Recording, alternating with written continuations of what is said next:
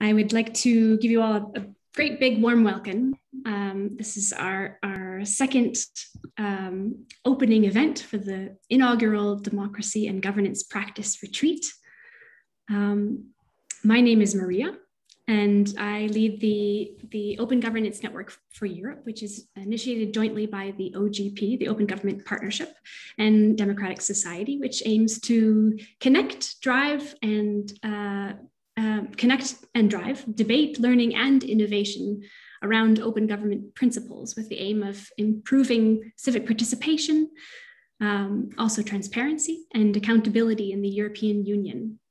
As the head of leading the Open Governance Network for Europe, I'm also leading this very first Democracy and Governance Practice Retreat, which is the first of its kind for public servants and civil society across Europe.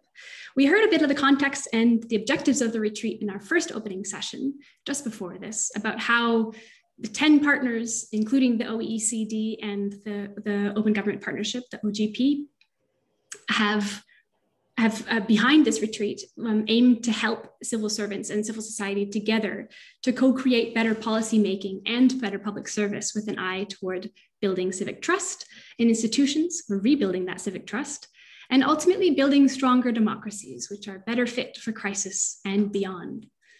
In the first session earlier today, we explored the global trends that are impacting democracy throughout the pandemic and throughout the past 10 years, and how those different trends will impact Europe. How we also zoomed in on Portugal with the Secretary of State for Administrative Modernization. And we explored how Portugal's governments are reshaping through the pandemic for a stronger democracy.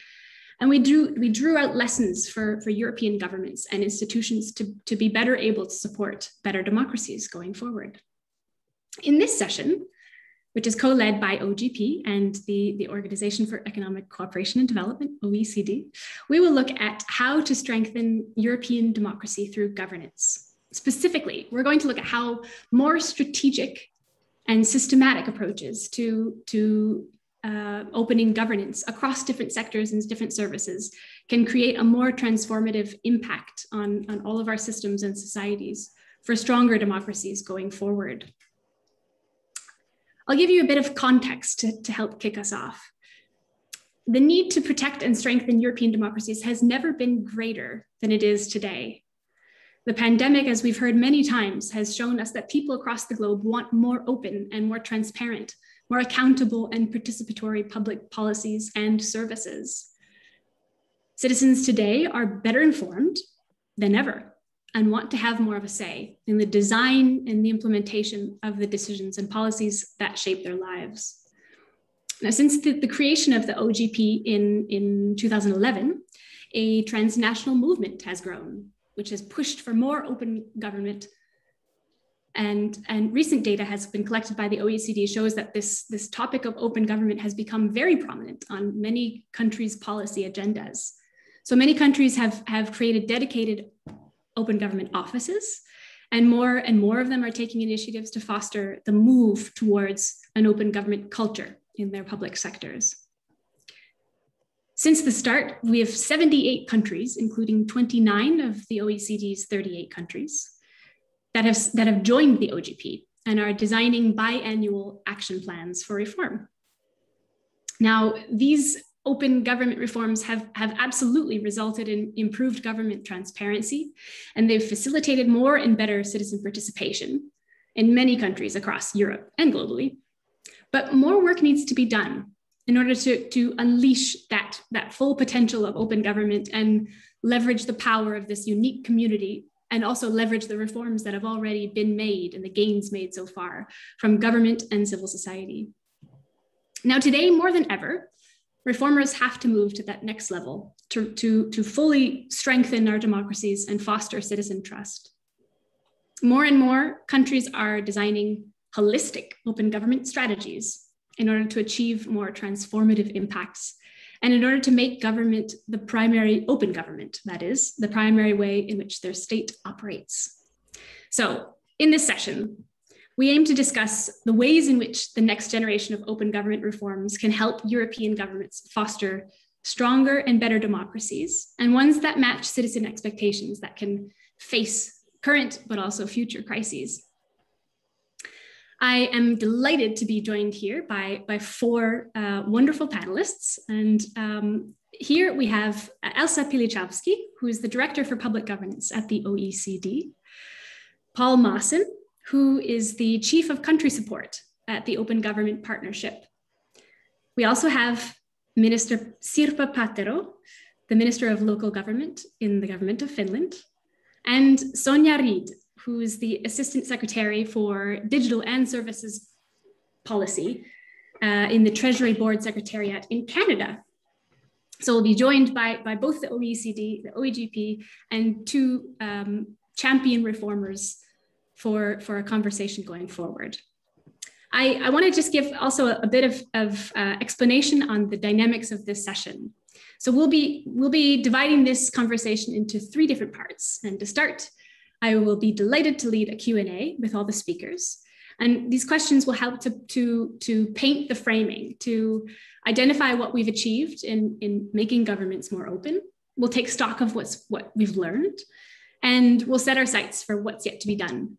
And then I would like to zoom in on the next round of questions on what open government strategies actually look like in practice, from both a global view with our speakers from OGP and OECD, and also from up close and on everyday life from our colleagues from Finland and in Canada, through the eyes of our Minister Paatero and Ms. Reid. Then I would very much like to open up the floor to you, our participants, for questions and comments, all of you. The chat is open. Our panelists will see them, so please do send your questions, your comments, and we will read them and hope to incorporate them in the last part of our session today. Just 2 points for housekeeping.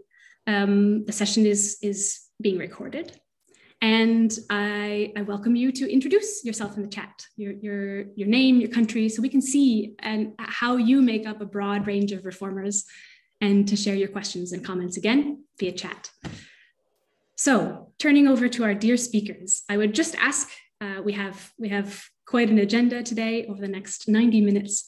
I would just ask you to be brief in your remarks so we can have as much of a dynamic conversation as possible. Without further ado, I am pleased to turn over to Q&A. So I would like to start with you, Paul. First, thank you for joining us in this inaugural Democracy and Governance Practice Retreat. I would like to ask you to look back over OGP's decade of global work. Now, with this view in mind, can you share with us your reflections on what kind of government reforms have been most successful in the long run, and why? And perhaps on the other hand, what are the key challenges you see for change at scale? Over to you, Paul. Thanks, Maria. And there's quite a combination of asks you have. Be brief and talk about 10 years, which is challenging. I'll give it a try. Now, in the 10 years since OGP started, we've seen a big growth in numbers and diversity of governments and civil society using OGP, as well as a change in the levels of and parts of government that joined this partnership and the policy areas it covers. Since we started 10 years ago, we've grown from the initial 11 countries and a handful of NGOs to 78 national governments, 76 local governments and institutions, and thousands of civil society organizations, but also parliaments, audit offices, etc. Now, these government and civil society reformers jointly, that are at the heart of what OGP is in the end, have co-created and implemented a whole range of commitments to make governments more open, inclusive, and responsive, and accountable to citizens. Now, they have made a lot of progress in the first decade in strengthening democracy. But if you unpack it, you see that some areas and some aspects of open government have been more successful, and I'll come to that. But if you start at what we set out to do as OGP, in short, it is about creating space for reformers inside the system that believe that opening up government to citizens' input and oversight gets you a government that is more credible, effective, and efficient. Putting dialogue with citizens back at the heart of government can shape better government and restore trust, which I think is one of the key challenges that many of our countries are facing with. Or in the words of one of our founders, President Obama, government that truly serves its citizens rather than serving itself. Now, what are some of these examples we've seen?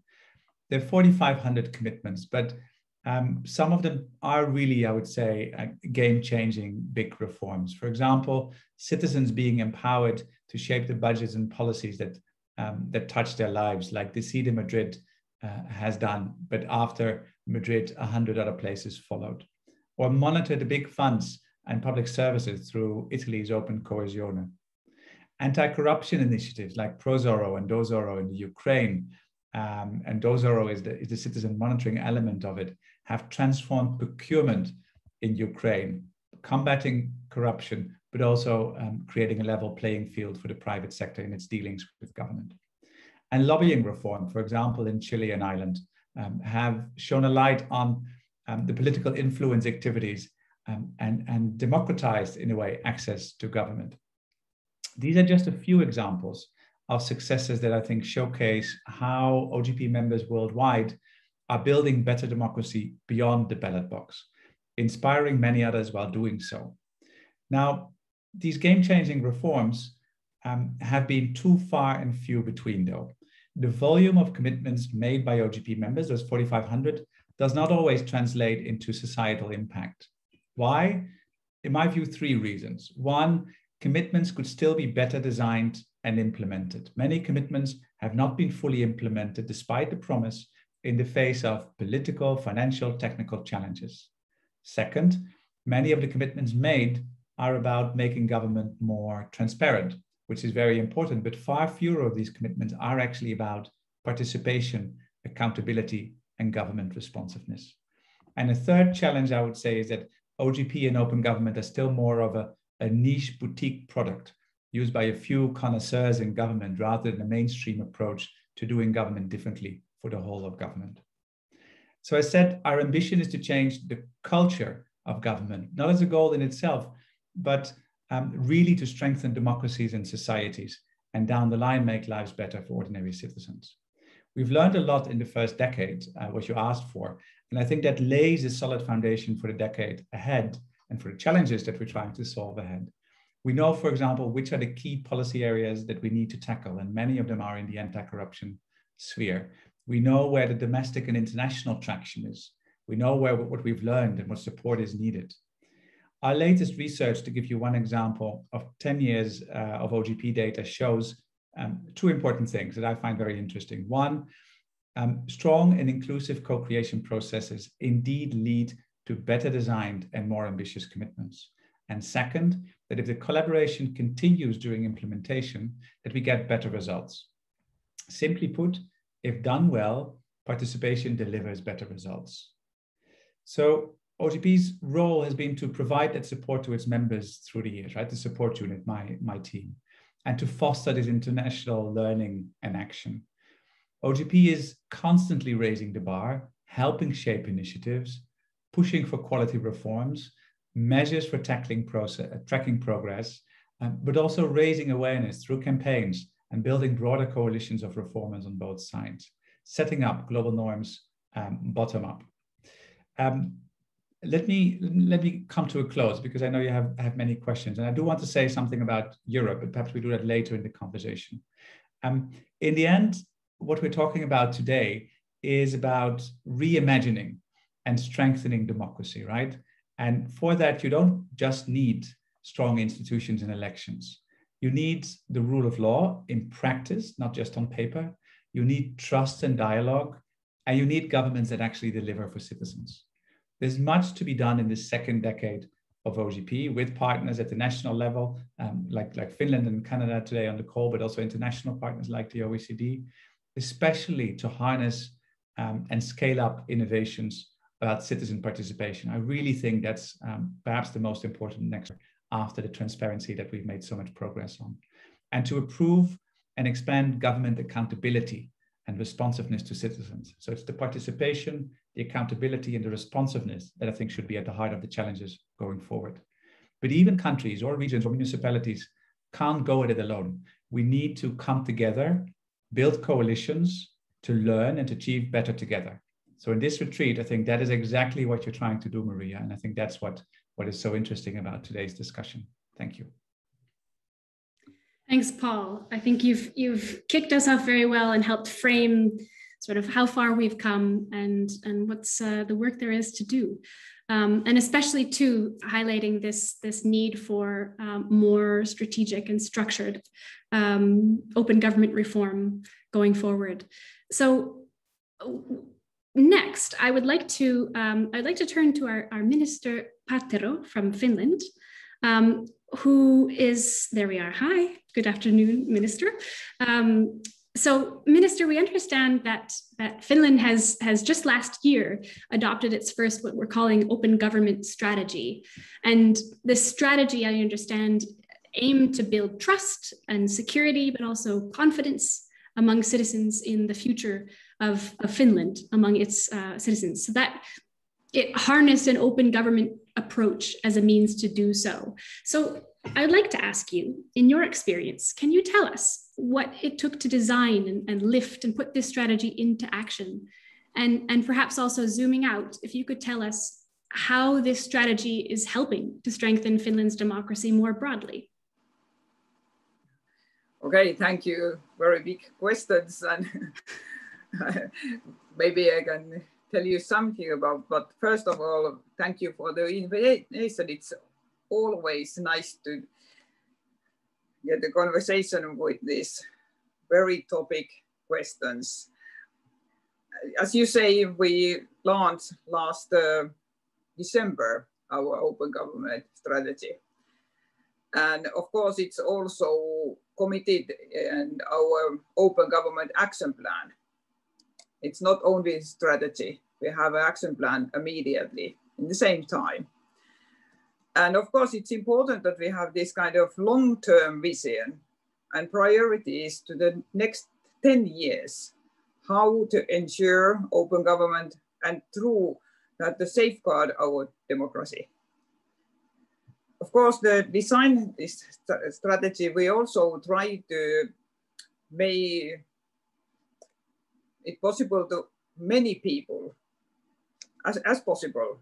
It wasn't so easy because we also have this COVID, and we made it in any way. We organized this kind of regional dialogues in 8 different areas so that municipal leaders participate there. We also organized these kind of meetings with the civil society organizations. And furthermore, we use the information to get from the lockdown dialogues during the 2020. We make this all in the same time. So we have collect over 1,000 participants for very different kind of backgrounds of society.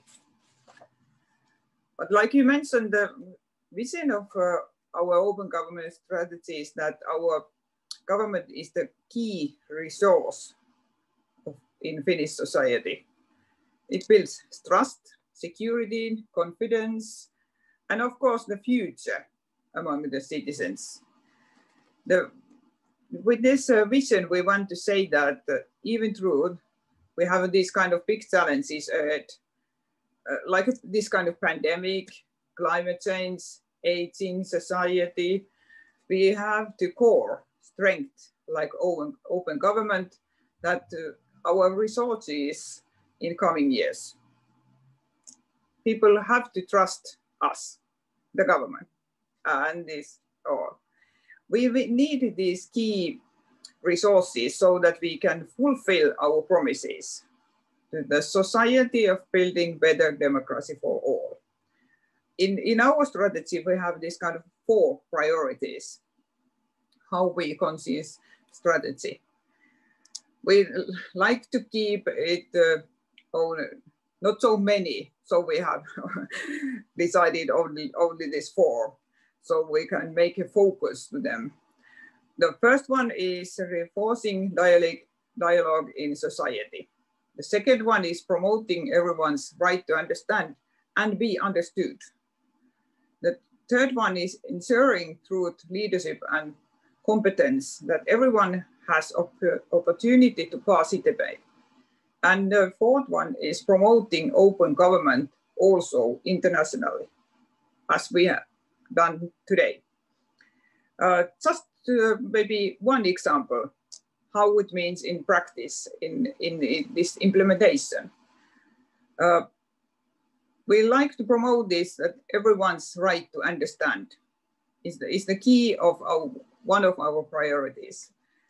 Here in practice, we will put more emphasis in systematically and proactively increasing plain language skill. Studies show us that in Finland, it's 14% of our people who need plain language. They can't understand this official language. And therefore it's used with the public sector organizations need to be intensified. Otherwise, we are not able to provide services and give out information in language that we could accessible to all. So it's not fair that we speak that kind of language that people can't understand. So they can't be heard. So that's one of the example. Thank you. Thank you, Minister. Thank you for this in-depth insight into the strategic process and how you've connected it to ongoing dialogues around the lockdown, but also how you're connecting it across the government, across civil society, and also internationally. Thank you for that overview. And with that, I would like to turn to Elsa. Now, from your perspective at the OECD, could you give us a sense of this broader, more strategic approach that you've been working on? As we've already heard time and time again, people are demanding new and better opportunities to not only influence, but as we heard with Minister Paatero, the opportunity to monitor public decisions that impact their lives. Now, based on your work, how can this whole of government approach to open government strategy support democratic governments in this endeavor, and to strengthen those democracies for crisis now and in the future? Thank you very much, Maya, and good afternoon to all. It's great to be in this panel of champions, as you said, Maria, in the introductions, first the OGP, but also Finland, Canada, which are really taking the lead on many of these areas today, and that's great. It's an honor, and we're working also closely with the two countries, also with the OGP in a long-term partnership, but with these two countries to move forward. So let me take a step back a little bit to mention also that for the first time I think in the history of the OECD, we have members have agreed to have a rather large initiative called Reinforcing Democracy. And this, for it to reach, I would say, a collective of 38 countries that consider together that it's a priority for the OECD, it means that there's an issue. There's an issue that is not only looking at an issue in countries that have fragile democracies or difficult traditional democracies with their own systems, but it's also looking at the very advanced, very solid democracies, which also consider that there's something going on that needs to be tackled. So it all started with like the realization that public satisfaction with the way democracies are functioning has decreased significantly since the mid-1990s, that threats to democracy, such as declining voter turnout in my own country. Yesterday, we had one of the lowest voter turnouts in regional elections ever, deteriorating trust, but not only deteriorating trust, but higher levels of mistrust and distrust, with groups dissociating themselves from traditional democratic mechanisms and traditional democratic systems. greater polarization and public backlash to reforms. It all started with this becoming a big issue for all countries, including in Europe, in the very core of Europe. Public perception of how governments are serving their citizens and how they have responded to key national and global challenges really lies at the heart of this malaise. So at the OECD, with the Public Governance Committee, we've really identified a number of new and emerging governance challenges that explain, at least partially, the lower levels of trust and larger groups of people dissociating themselves from traditional democratic processes. So our reinforcing democracy agenda is built around 3 pillars. One is really fighting disinformation. So that includes, part of it has not much to do with open government itself, but designing the right regulatory tools for that, but also communication and information tools. The second big pillar, which is really the core pillar that we're looking at today, even if there are, it also influences all 3 pillars, but it's about representation and decision-making. And the third pillar is about how do we increase government capacities to thrive in the digital economy and tackle global challenges, because we've also realized that the lack of trust is because citizens feel that their domestic governments are not always able to address global challenges, which they are not alone, if you want. So this issue about global governance and citizens owning what's happening at the global level is also core to this issue. So reforms that aim at reinforcing the open government principles of transparency, integrity, accountability, stakeholder participation, as they have just been mentioned by Paul, are very much at the center of this pillar 2 of our democracy agenda. The global open government movement has played an important role in putting key issues surrounding democratic fitness and innovation on the international agenda.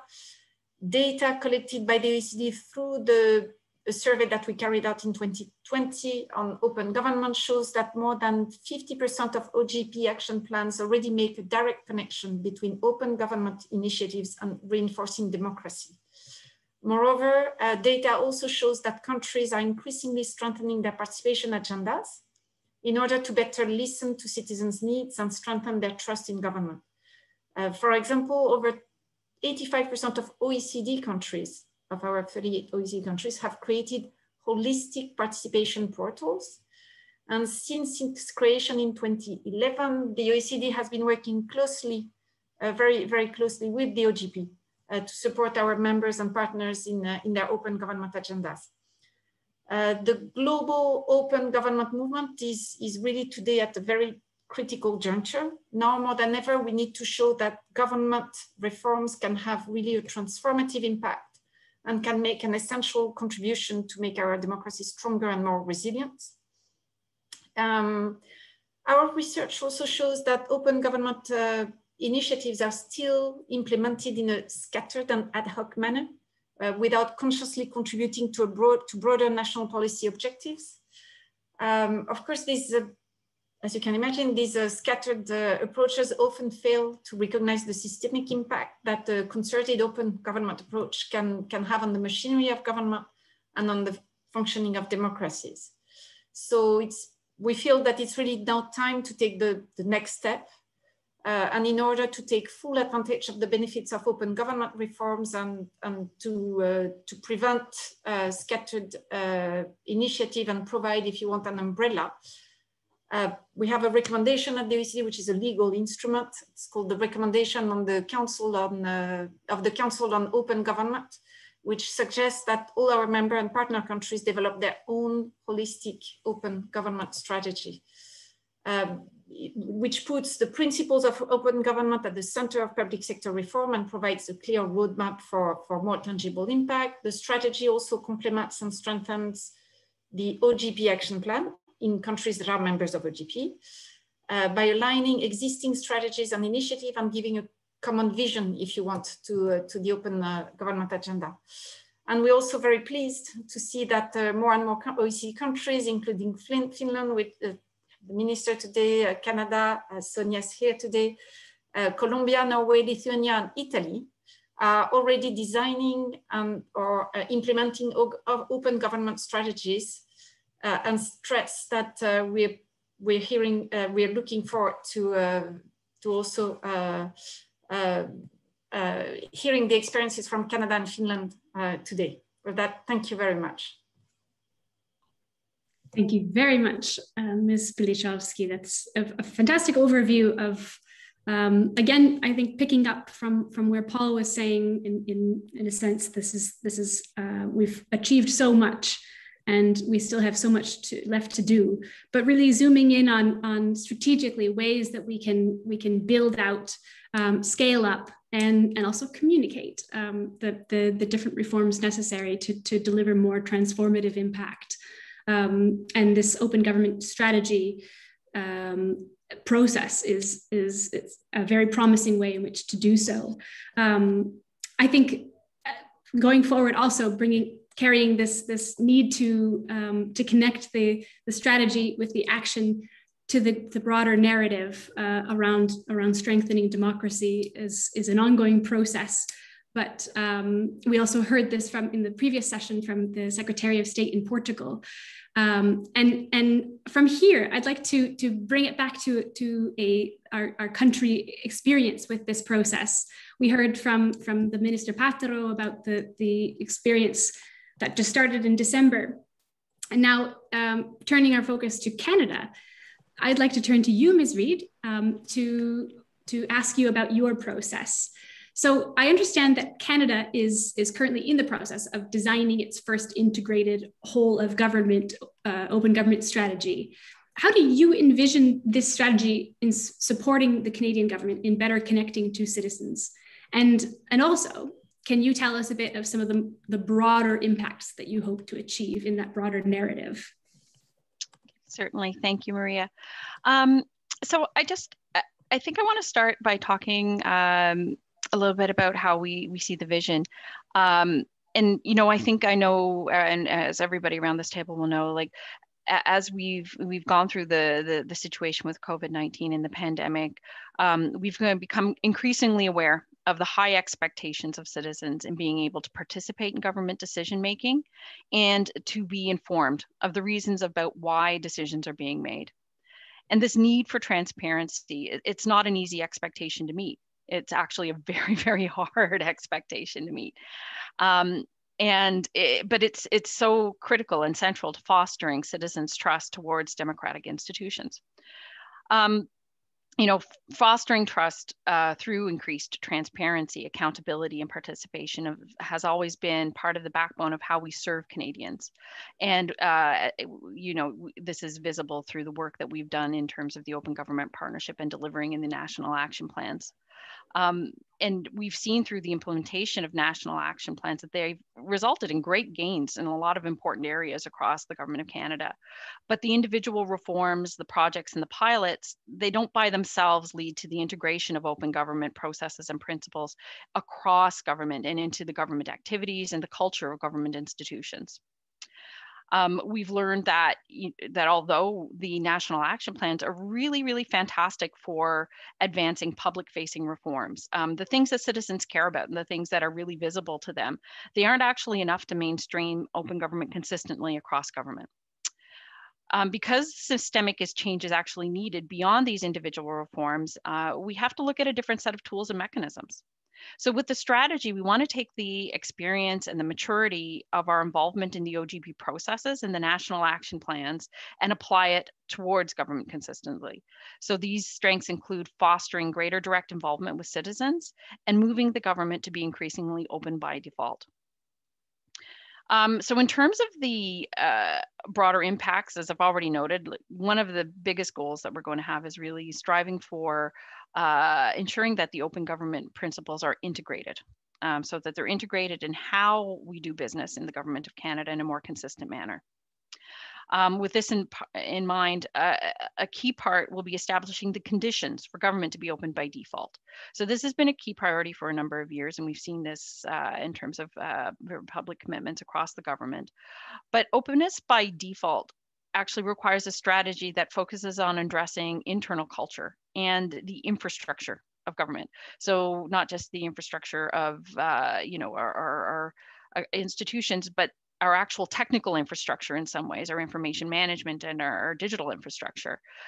We have to de-risk openness, but ensure that privacy and security are protected at the same time so that people aren't hesitant to know when and what they can release and what they can push out and how they can engage.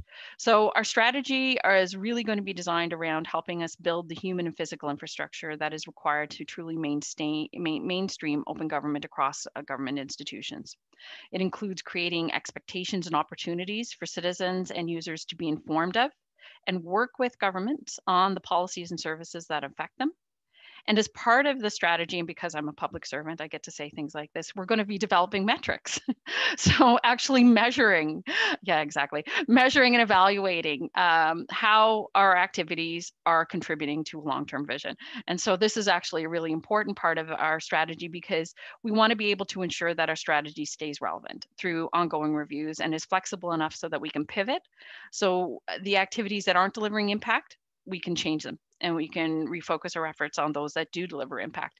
And that's why measurement and is actually such an important part of how we want to see this strategy rolling out. Thank you very much, Sonya. I think, for giving us the overview, but also giving us a very rare glimpse into as you mentioned, the human and the technical infrastructure that really that it takes to mainstream some of these big ideas and concepts and practices.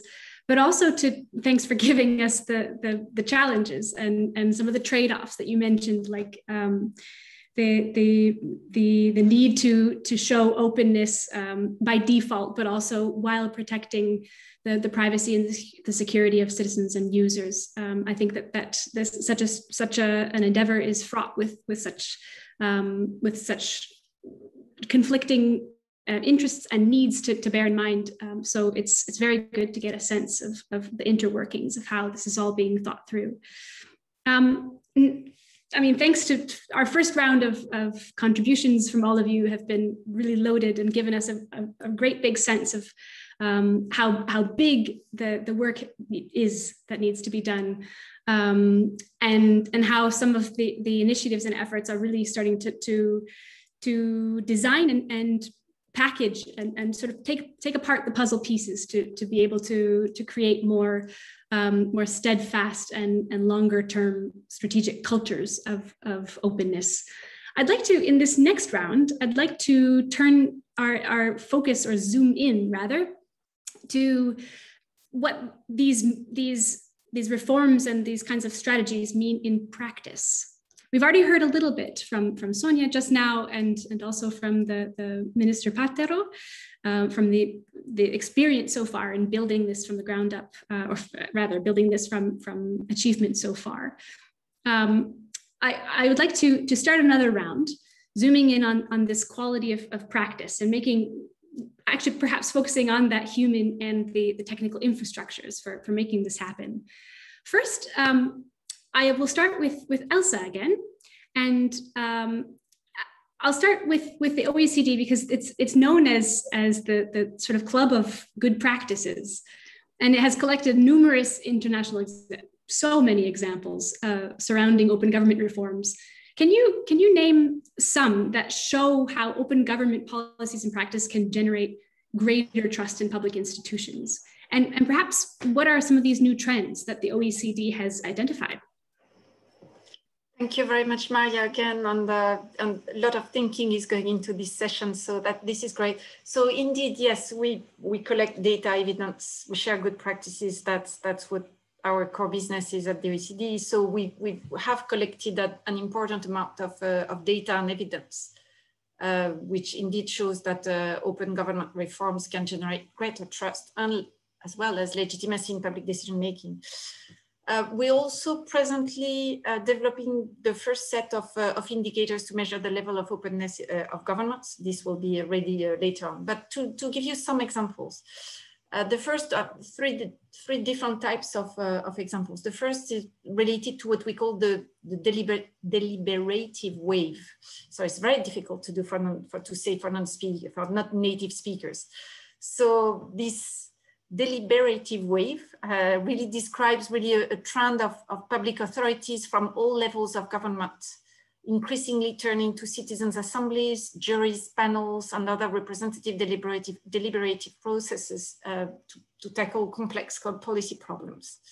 They convene groups of people representing a wide cross-section of society for at least one full day, and very often much longer, to learn, deliberate, and develop collective deliberations.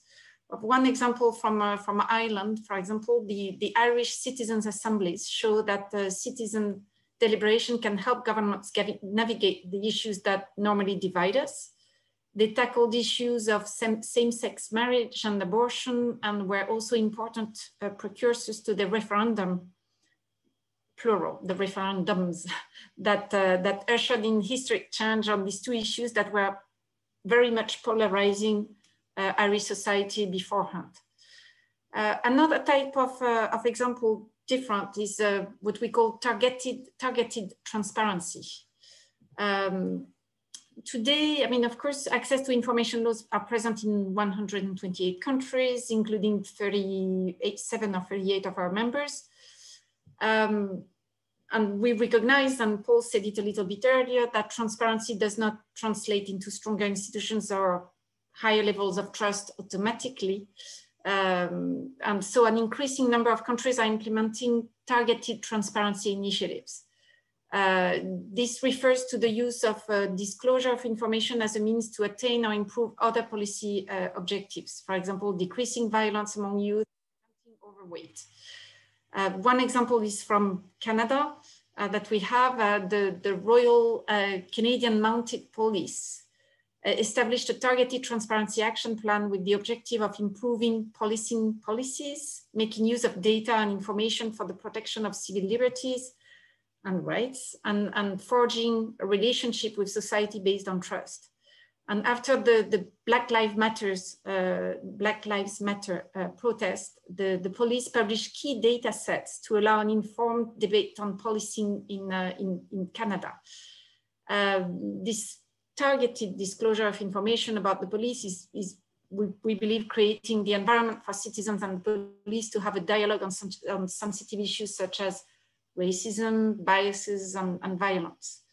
And then we have, from the COVID-19 times, many examples that have come in about co-creation and finding answers to the pandemic, with citizens finding the answers themselves and in partnership with the government.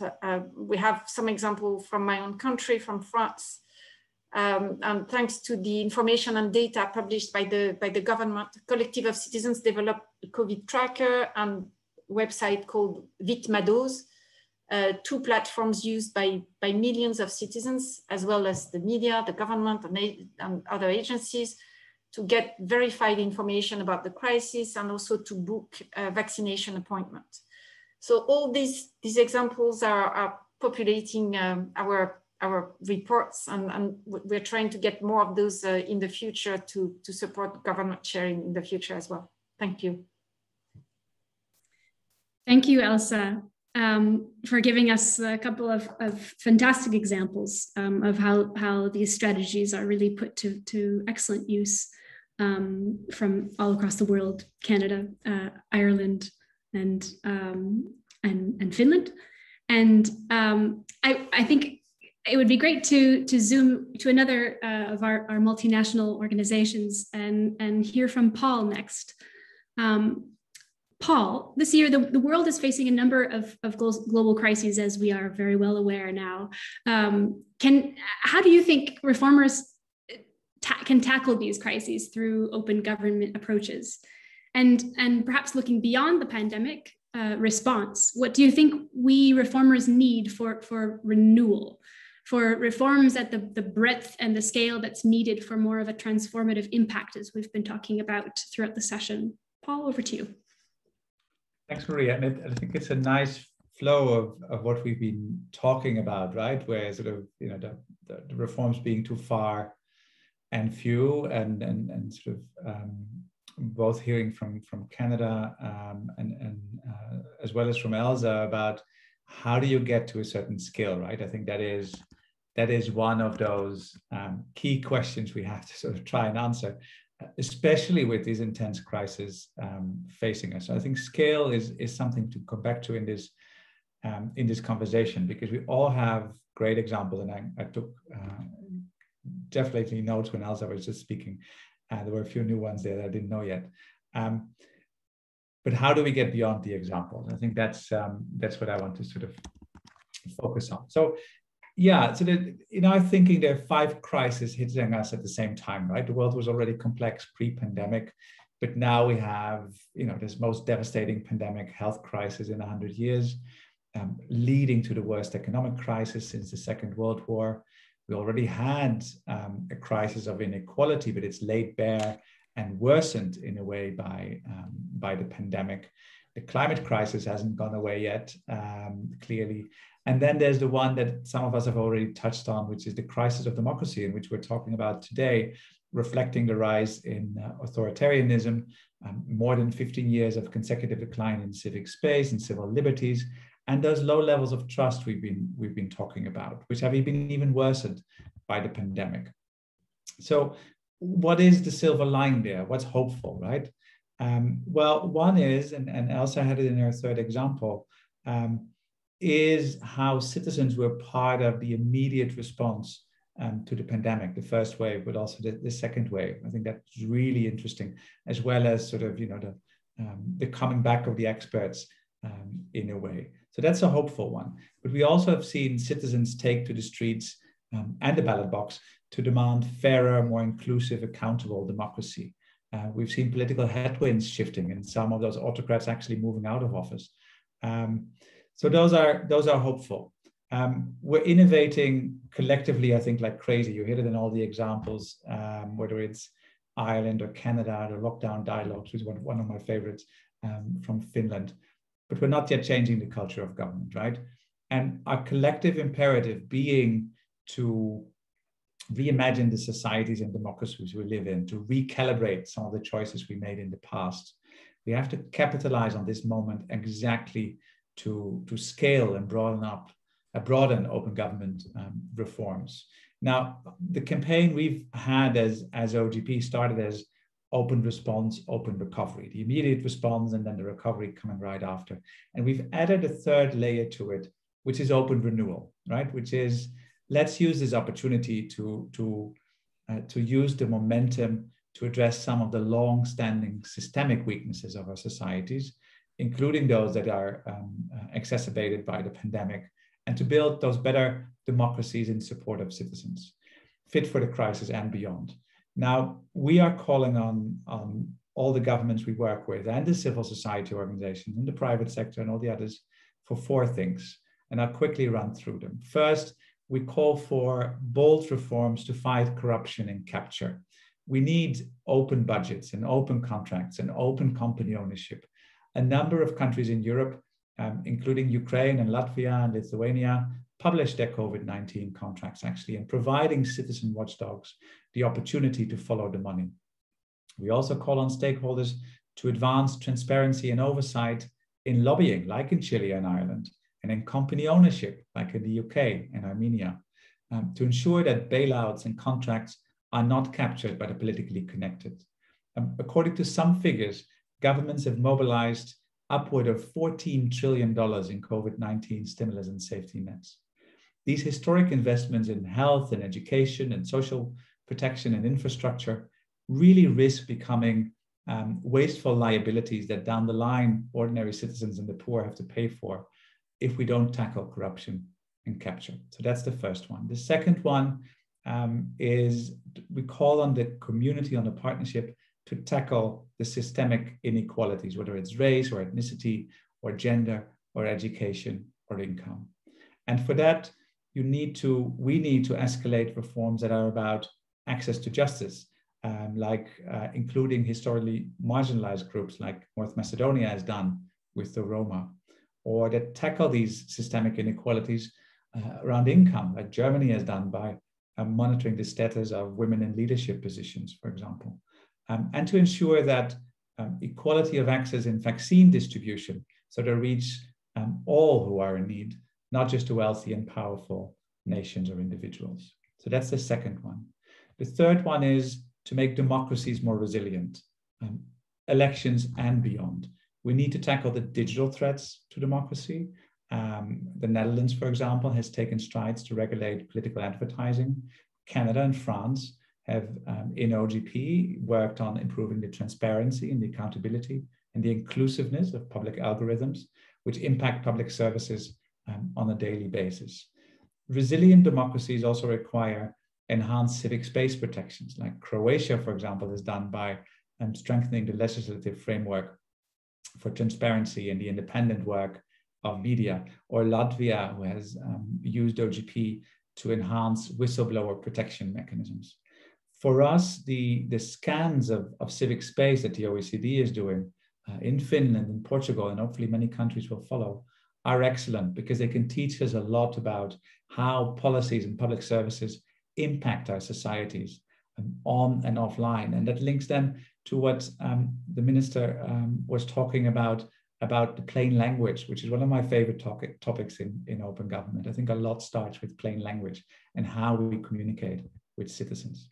And the fourth one is we need to scale up the reforms that reinvigorate a more citizen-centric democracy and to renew trust in government, which is a lot about this deliberative wave that Elsa was talking about. We call this democracy beyond the ballot box. It means citizens are empowered to shape and oversee their governments between and beyond elections, right? And here we need participatory budgeting, like we've seen in Scotland, but also Côte d'Ivoire, or participatory monitoring of education, like in Finland, or the citizen assemblies that have been so successful in Germany and the UK. Now, this is, for me, also what this retreat is about, right? Inspire, share, exchange, some of these things that have worked at the local level, the national level, and the EU level. In the end, OGP is about, is a partnership of doers, of thinkers, of implementers. So the call to action, those 4 layers I was talking about, shouldn't be rhetoric. It is about each reformer in government and in civil society to advance the reforms needed to deliver the transformative change. But with that learning after 10 years, that creating the space for the individual reformers will get you those scattered reforms that are inspiring, that are important, but are not necessarily changing the overall culture of government, moving us to a more proactive way of open government.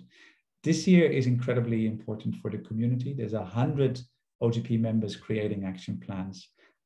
If everyone on the call goes back to their OGP process and uses that process to come up with one additional inspiring commitment on each of these 4 challenges, whether it's about anti-corruption, democratic strengthening, or inequality, then I think next year when we meet for the second retreat, we have many more examples about how open governments can actually better serve their citizens. The challenges we see, as a final sentence, are so big that in my mind, no government can tackle them alone. That in itself, I think, is the value proposition for including citizens in government work. The challenges we're facing are so big that any government will need the eyes and the ears and the mouths and the muscles of citizens to help counter them. Back to you. Thank you, Paul. It was a very comprehensive overview of course, many different areas for prioritizing reform. But really, I thank you very much for bringing these different areas of reform down to the ground, into everyday reform efforts that can make, when added up and scaled, can make a gigantic difference. And you touched on one point in particular that I may pull into the next question. That was on civic space. So I'd like to turn to our Minister Paatero for a question about Finland and the civic space scan that you mentioned, Paul.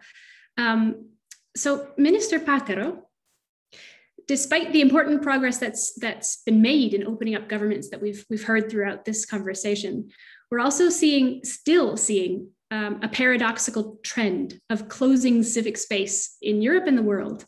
And Finland, however, stands comparatively very strong with regard to the respect for human rights and the protection of civic space and civil liberties. Yet the country is striving to do better. So with this OECD civic space scan, Can you share with us some of the key insights and the outcomes of this civic space scan, and how has this initiative helped bolster the country's open government work, vice versa, for a stronger democracy at home? Now I get also the video. Hi again. Yes, we just launched this last Wednesday, so it's very new, this scan. And it gives us very good data, and of course the evidence, and also lots of recommendations. It's 18 pages. And I think that we have been in good level, but we have to do a lot to do after that scanning. And we have so little time now, so I'm not going through all these 18 pages, but you can believe that we take all these very seriously. We have already now set up this kind of cross-governmental group who are going through all these recommendations and prepare the implementation with them. Some of them, of course, they are carried forward existing program and projects. It is our open government work. It includes there. And of course, we have the second one, this kind of democracy program. But there are also those recommendations which takes a longer term preparatory work. And maybe we need some other project with them. And of course, they are including and concern almost all the ministries, not only where I am, but many other, of course. If I think about the schools and basic rights, and they are in the other ministries. So we have to join them also this implementation. But I take two examples for you. One is the better reach of underrepresented groups in society. It's important that I think that we already have taken very good steps in this direction. If I think about this, that open government strategy as well. We notice that we have those groups there. And of course, the second one is when we attention this Finnish lockdown dialogues, with this worked with civil society organizations, and they took them to the discuss, because they reach those groups, like prisoners of probation, those relatives of mental health patients, sex workers, other groups, and their voice. They are not themselves coming up and take the floor. So these NGOs are they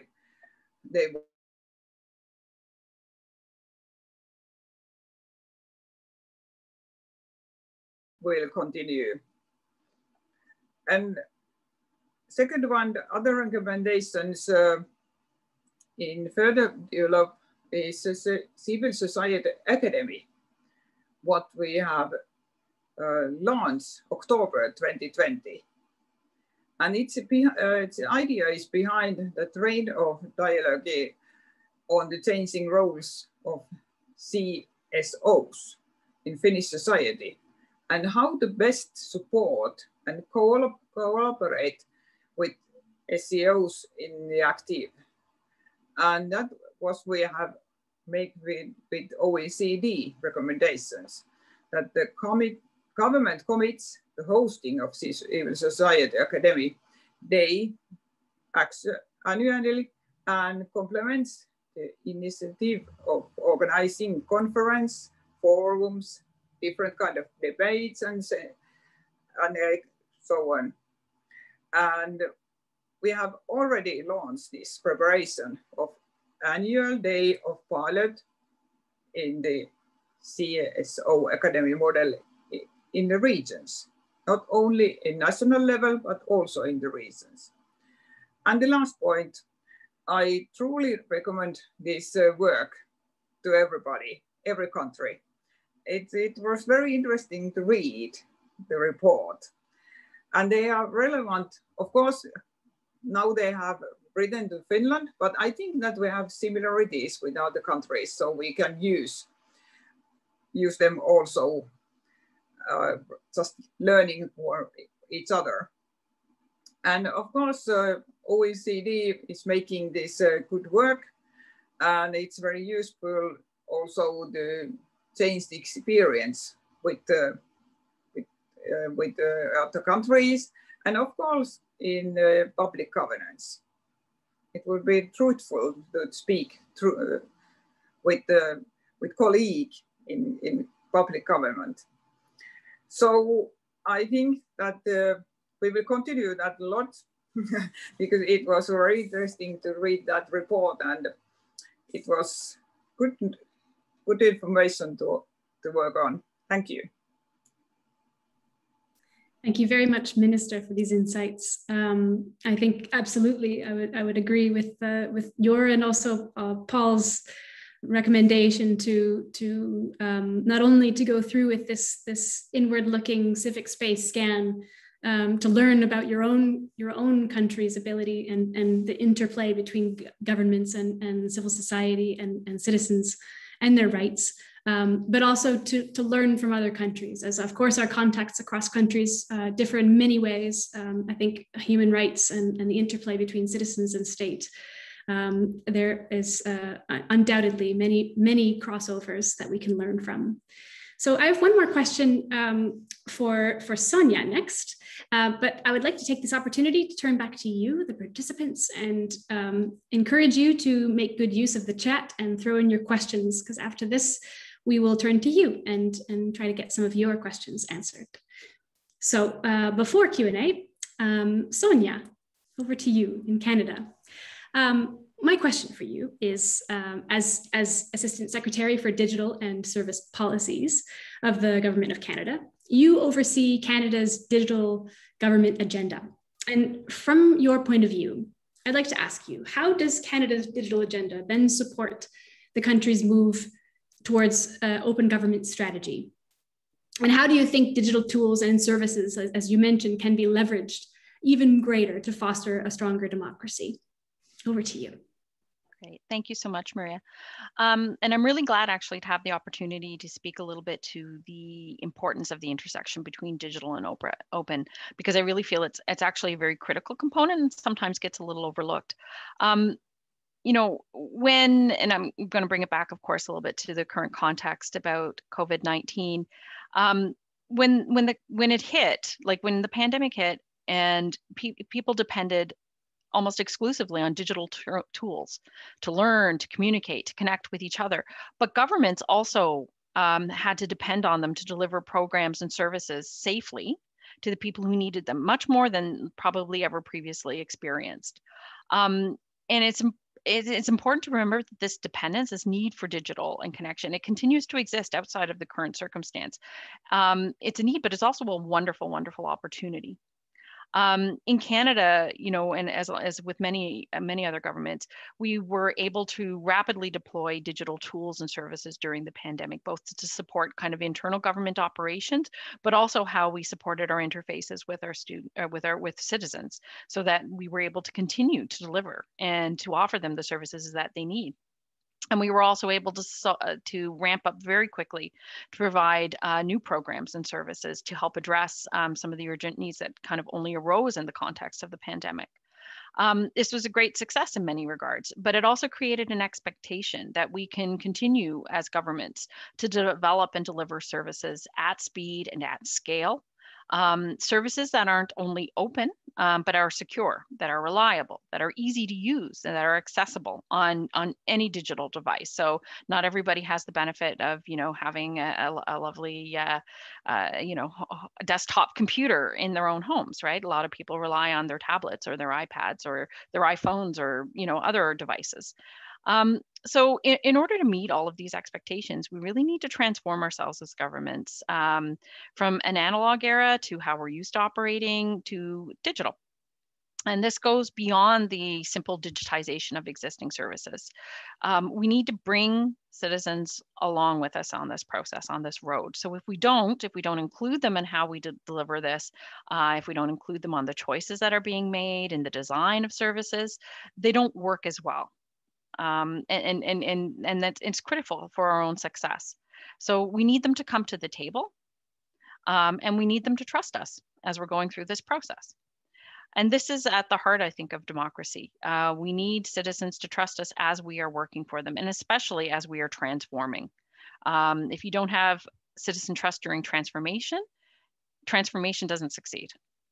So transforming ourselves in the context of the digital era also has to include a transformation about how we engage with citizens, how we engage with people. How do we bring them into the policy development process? How do we set up our systems and our processes so that everything we develop is done in collaboration with the people who use them? The move towards digital government is an amazing opportunity to enable greater openness and greater citizen engagement.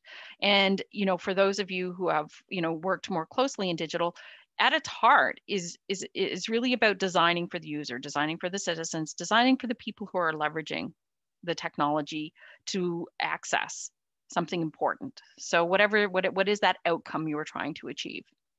Within Canada, one of the things we're focusing on is working in the open as much as possible. And in fact, working in the open and collaborating widely are part of Canada's digital standards. So those form part of how you develop and deliver digital. As part of our achieving our vision around this, we need to address culture, and we need to transform how we work. And this includes, as I noted, working in the open and collaborating, making government data open by design. So in a way that respects privacy security, but it needs to be thought about at the inception of initiatives. And as we transition from legacy systems or existing infrastructure, information technology systems to more cloud-based systems, ensuring that our infrastructure processes and tools are in fact open by design and also ethical. And I want to expand a little bit on the legacy systems and about the importance of that. So I think as many people who have worked in kind of the digital world recognize changing existing systems, so retrofitting existing systems to enable different aspects, including openness, is always harder. It's always harder, it's always more expensive, it's always more difficult and more challenging than building openness or other aspects into the design as from the outset of the development. So we need to double down on our efforts in this regard for future initiatives. We need to build systems, but also services and policies that are open by design.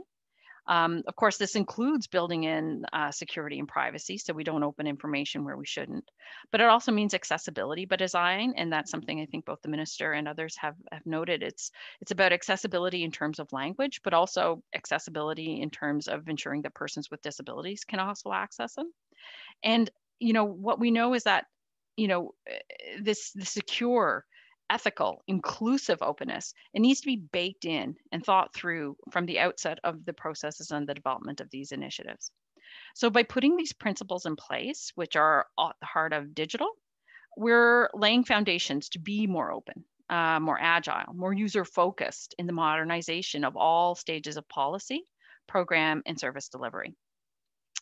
So we see the critical linkage between digital and open, which is why our open government strategy will align with and will really reinforce our move towards digital within the Government of Canada and the government's digital standards, working towards ensuring that we are continuing to build and maintain trust and understanding the important role that openness plays in that regard. Back to you, Maria. Thank you, Sonya, for this I think very well showcasing how intrinsically linked the digital agenda and the open agendas are, and also how mutually reinforcing they both are. Thank you to all the panelists for both of these rounds of questions. I think our heads are full, and there's lots to think about, and we still have some time for questions. So over to you, the audience. We have gathered a couple of questions. I'm just coming up. So I will answer. Okay, I'll bring in two different questions that we have, and perhaps I'll pose the first one to you, Elsa. The first question is from Joelle Grogan about open government reforms and international and multilateral organizations. So his question is, where the pandemic has evidenced a primarily nationalist response in policy and regulatory decision-making in response to a global health emergency, what reforms or developments would you advocate for improving the multinational and international institutional cooperation and engagement, not only for global recovery, but also in response to future emergencies? Elsa. Thank you very much, Marianne. This is a very rich question, obviously. 3 points come to mind. I mean, the first, because there are many levels in this question. First, and I think Sonya mentioned that already, the importance of participation in the design and implementation of recovery plans. Extremely important, but it needs also to be very well done. What we do with our principles on how to organize citizens panel, it's a way of just doing that well. Because there is a risk. We just launched a bureaucratic, the report of following a bureaucratic exercise about the report on monitoring, recommendation on lobbying. And one of the things that we say is that the other side of the coin about putting everything, about not being organized enough to listen, is that the capacity for lobbying practices has increased through the digital means, and that essentially through also social media, but also has become more complex with the use of research organization and also some civil society organizations. So when we organize these higher levels of participation in the design of the recovery plans, we need to organize it very well to make sure that it's the right governance behind, and avoid, if you want, undue influence. And right now we do not have the means to do that, notably because of the fact that lobbying has become more complex and is more difficult to track. But we will be updating our recommendation on our say next month. To try to tackle that. But so the first thing. The second thing is that, and I think this is implied in this question as well, is that there is a need to put an end, or at least give the end of give light on the end of the tunnel about the emergency procedures that are reducing the civic space in many countries.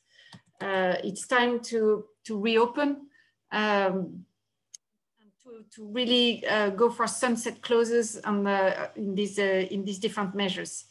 And that's a bit also what we would like to do with our civic space scans. And I thank the Minister for the compliments to the team led by Alessandro Bellantoni on that, and that are well deserved. The third, so international cooperation. I mean, this is a very crucial agenda. I mentioned it a little bit when I talked about our evaluation, our analysis on trust in government institutions. We will be carrying out a big survey in the fall on trust in institutions through the Public Governance Committee. Apart from the traditional ways of looking at trust, governments have been asking that we try to measure what are the levers for trust in global cooperation.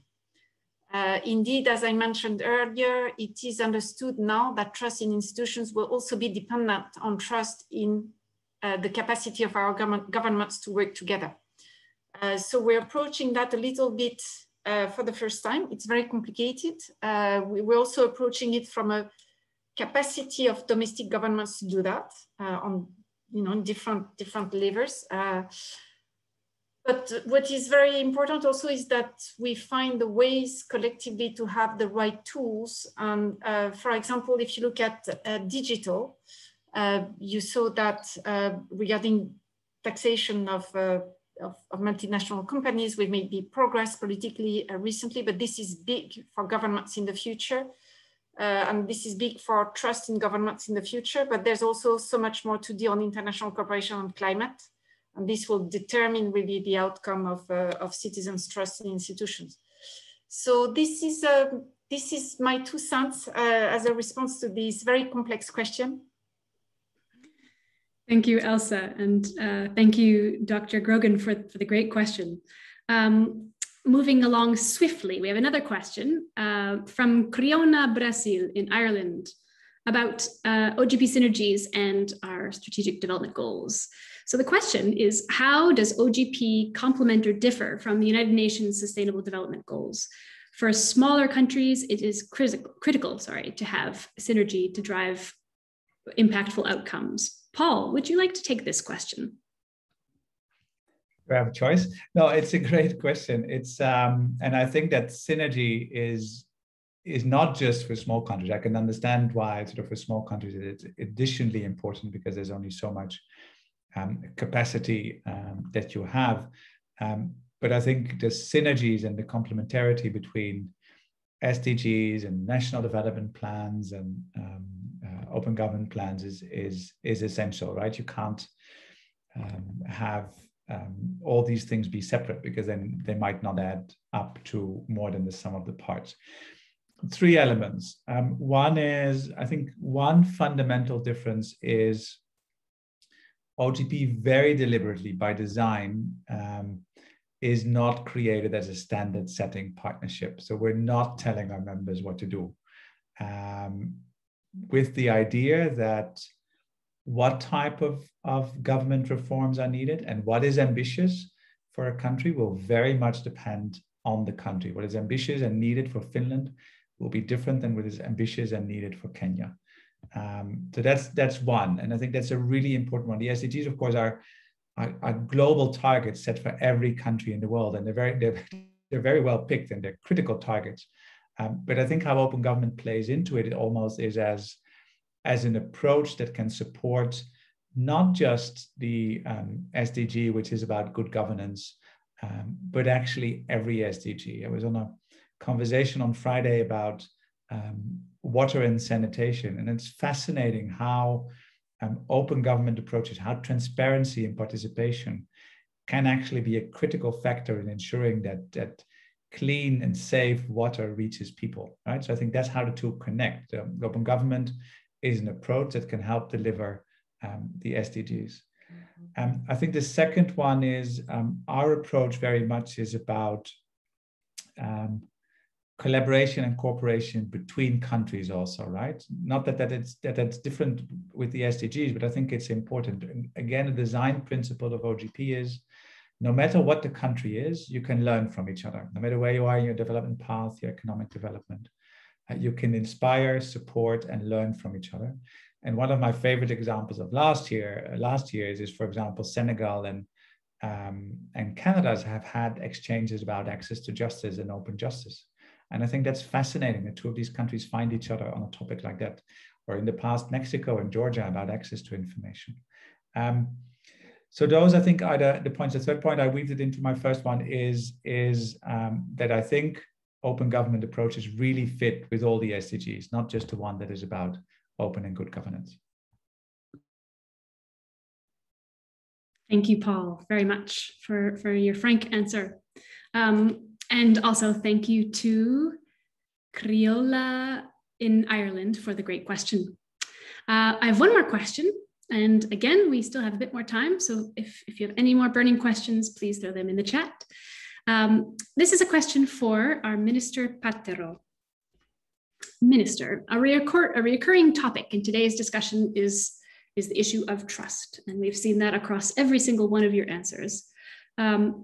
Based on your experience in Finland, how can open government reforms improve trust and as practically or as concretely as possible?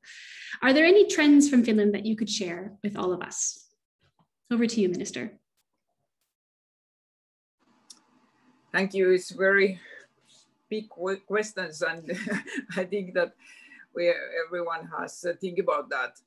I think that we have now good experience that we have go around the country many times.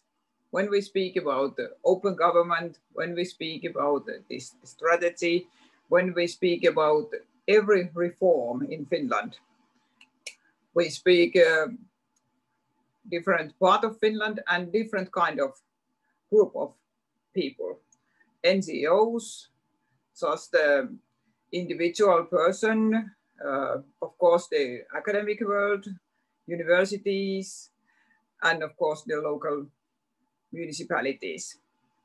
And I think that it has helped a little bit because you know that we are voting on Wednesday our social and health reform. And I think that we didn't success if we didn't have this kind of very straight discuss with the local level. I think it always helps us not only that information is open, we also have to be ourselves in the floor, in the field, in the marketplace, just discussing with the people. And that's my experience. It's very hard sometimes. Thank you, Minister. Also for even just admitting that it's very hard. I think building trust is probably one of the hardest things that we humans can do among each other. And indeed, it is not a given, it is earned. So thanks for sharing these examples with us. I have one more question for Sonya. And Sonya, sorry to put all of you on the spot, but this is a question about what you were just talking about earlier about the interplay between the digital and the open agendas going forward. What is the role of the private sector in the interplay between private and government and civil society in making that openness default? Oh. So I think that's a really good question. And I think, you know, part of, you know, I think when we're talking about open government in the context of, and its interplay with the private sector, I think it's a very interesting conversation, right? And we see this a lot in terms of how do we enable things around, you know, corporate transparency and financial transparency and lobbying and things like that. I think, in the context of digital, you know, moving, you know, digital initiatives through government and putting in place digital platforms enables governments to actually leverage the skills and the strengths of the private sector in delivering and iterating and moving sometimes more in a more agile way than governments sometimes can. And so it's a very important factor in how governments can implement digital and how they can adjust and pivot more quickly. So, you know, leveraging some of the best parts of the how we can leverage some of the best parts of and aspects of the private sector in terms of delivering digital. But I think that has to be accompanied, as well as we've indicated, by an openness and transparency about how we're leveraging the private sector. And so what role they're playing in the delivery of these systems, so that, you know, it's very clear to people how that's working. So I think private sector has a really key role to play. But I think, you know, if we're able to, in the delivery of digital government, I think, you know, leveraging the principles of open government and ensuring kind of the transparency of how those systems are leveraged and the interplay of data across those systems, I think is actually critical to success. Thank you, Sonya. With that, I think I would like to thank all of you again for a really fantastic and very fruitful conversation that I think has very well kicked off our week of learning and sharing. So thank you very much to all my great speakers here, and also to the participants for being so great with such good questions. We have short of 5 minutes left. I'd like to ask each of our speakers to give 60 seconds or less in closing. Perhaps we can start with Minister Paatero. Would you like to kick us off? Oh, yeah. because first I have to thank you to my colleague from Canada.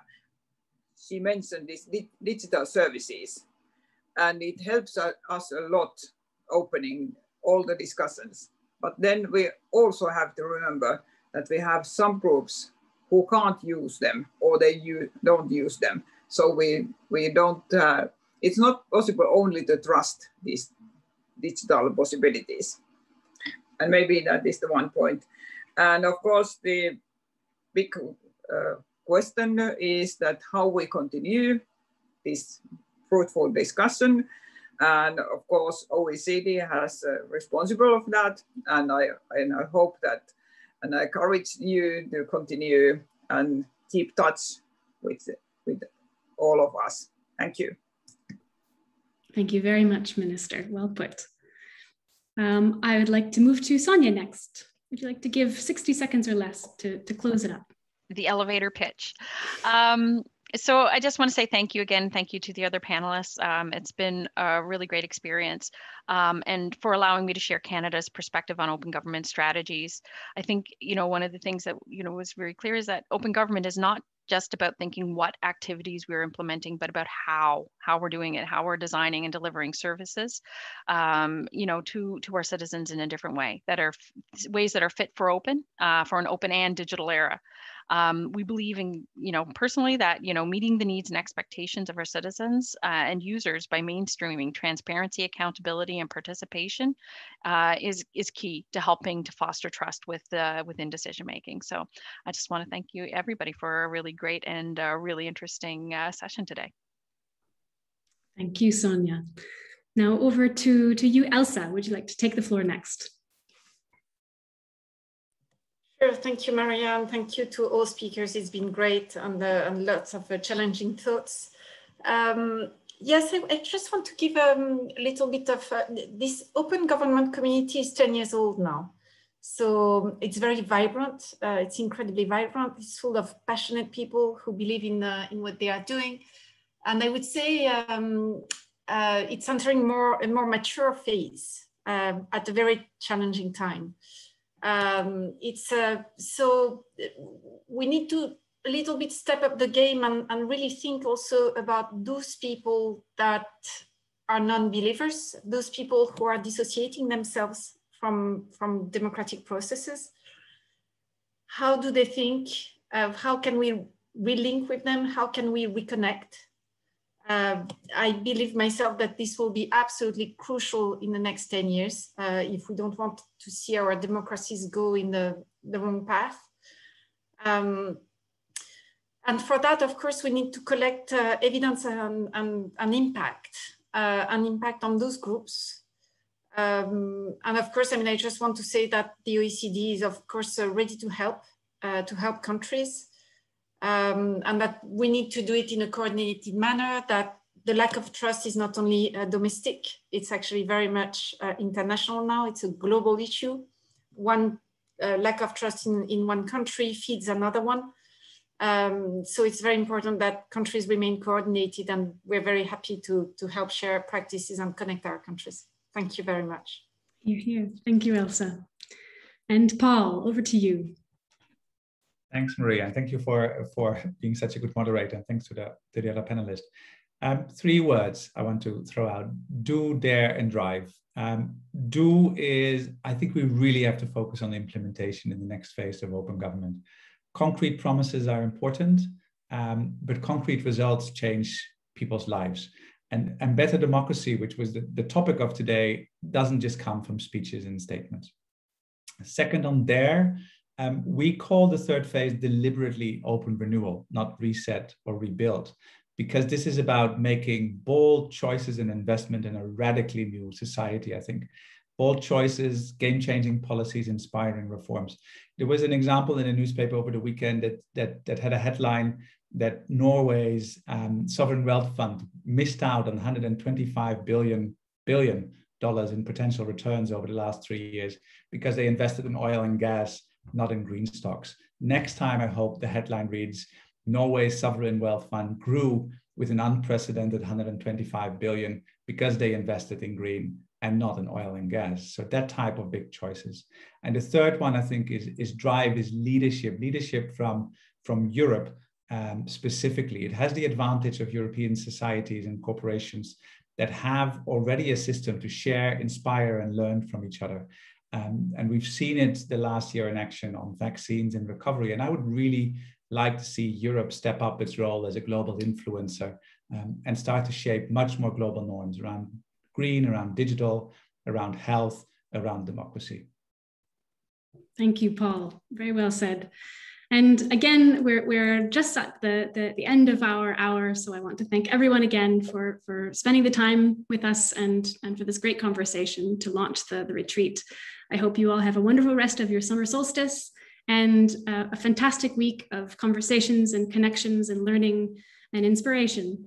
Thanks again. Have a great day.